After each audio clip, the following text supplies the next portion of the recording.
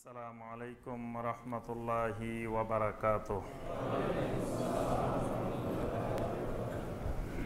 5 নম্বর যে জাল হাদিস সেটি হলো কুলসুমার বাড়িতে জিয়াফত, বিশাল জিয়াফত দিছে ওসমান গনির বাড়িতে, কিন্তু ফাতেমারে দাওয়াত দেয় নাই। গরিব বলি ফাতেমারেও দাওয়াত দেয় নাই, হাসান হুসাইনেরও দাওয়াত দেয় নাই। হাসান কান্দে, হুসাইন কান্দে, কান্দে আমার মা ফাতেমা, আকাশ কান্দে, জমিন কান্দে, সব কান্দতেছে, হারে মা ফাতেমারে দাওয়াত দিল না। মা ফাতেমারেও দাওয়াত দেয় নাই, হাসান হুসাইনেরও দাওয়াত দেয় নাই। এই দাওয়াত না দেওয়ার কারণে কুলসুমে এত বড় জিয়াফতের ব্যবস্থা করছে, পরে কি হয়েছে? খাবার সব পাথর হয়ে গেছে। নাউজুবিল্লাহ। সাহাবায়ে কেরামের ব্যাপারে এই আকীদা যদি কোনো মুসলমান পোষণ করে তার ঈমান চলে যাবে। কারণ সাহাবায়ে কেরাম এত নিষ্ঠুর ছিলেন না যে নিজের বোনের দাওয়াত দিবে না, নিজের বাড়িতে জিয়াফত হবে।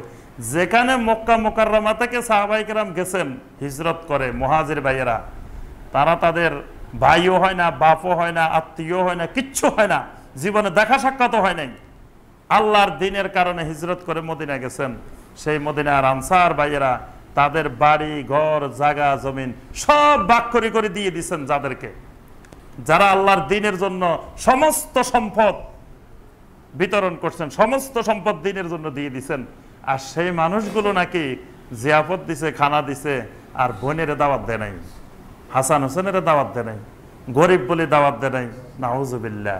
অর্থাৎ এগুলো আমাদের ঈমান নষ্ট করার জন্য কোন শয়তান, কোন ইসলাম বিরোধী চক্র এগুলো বানাই দিছে। আর মুসলমানেরা শুনে আর কান্দে। কত মহিলা কান্দতে দেখছি আমি, শুনে শুনে এই হাসান হোসেনের কুলসুমের জারি শুনে আর কান্দে, শুনে আর কান্দে। খালি আহারে কি ঘটনা ঘটছে, ওই আমলে মানুষ কত নিষ্ঠুর ছিল। দেখো খালি এই আমলের মানুষ খারাপ না, ওই আমলের মানুষ আর কত খারাপ ছিল। নাউজুবিল্লাহ। সাহাবায়ে কেরামের ব্যাপারে আকীদা ঢুকাই দিছে, এটা শিয়াদেরও একটা চক্রান্ত।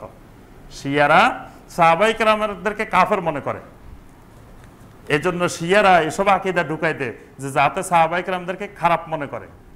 এজন্য আমরা যে কিছুদিন আগে ঘন ঘন শুনতাম, ইদানিং বন্ধ হয়ে গেছে, কয় রাফল ইয়েদেন করে কেন, কয় সাহাবীরা বগলের নিচে মূর্তি নিয়ে আসতো। ঘন ঘন শুনতাম বিভিন্ন জায়গায়, ইদানিং কম শুনি।